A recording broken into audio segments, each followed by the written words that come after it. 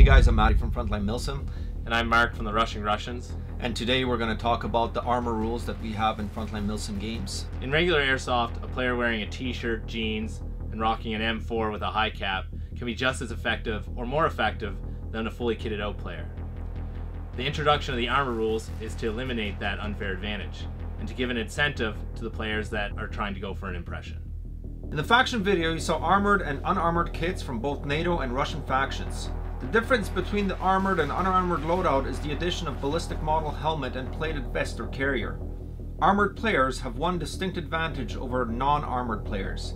When he's hit, he'll still go down like any other player, but he will be able to use a second tourniquet before he's forced to drink a bottle of water. The trade-off in this scenario is that players in armor must wear significantly heavier equipment. A player's armor must contain 2 plates weighing a minimum of 5 pounds each to qualify for armor rules. Here you can see a selection of Russian and Western armored vests. Now the difference here is one of the Russian and one of the NATO vests are not kosher in the setup they're in right now. For on the Russian vests, they're both Defender 2 vests, and you can see this one is plated versus this one is not plated. Here I'll show you what the Russian plates look like. The Russian vest has a series of 2 plates in the front and 2 plates in the back. Each one weighs approximately 5 pounds. Now, if you have repro plates, each plate must be 5 pounds for whatever vest you're wearing. If it's real armor, it does not have to be 5 pounds. That's to reward the guys that spend the money on the ultra lightweight plates. Here you can see 2 NATO plates. Here's a real plate, which qualifies you for the armor rule, and here's a fake plastic plate. This does not qualify you. On the market, there are hollow plastic plates. If you fill that with some sort of media, sand, plaster, whatever, and it adds up to 5 pounds for each plate, that will qualify you. The second piece of equipment we're going to talk about are helmets. Helmets have less restrictions on them in the armor rules, but a player must wear one at all times.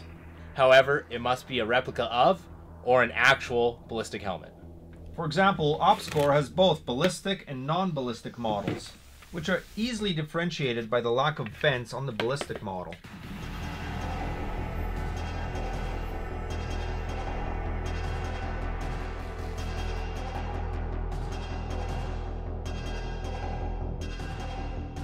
For Russian helmets, there's quite a variety that can be worn. Whether it's a 6B series Russian infantry helmet, an Armacom LS-HZ2DT, an Altin, a TIG. There's quite a few options for Russian stuff.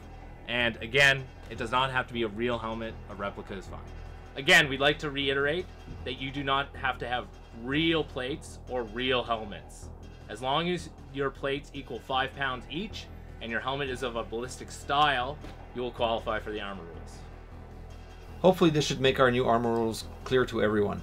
If you have any questions, don't hesitate to send us a message through our Facebook page.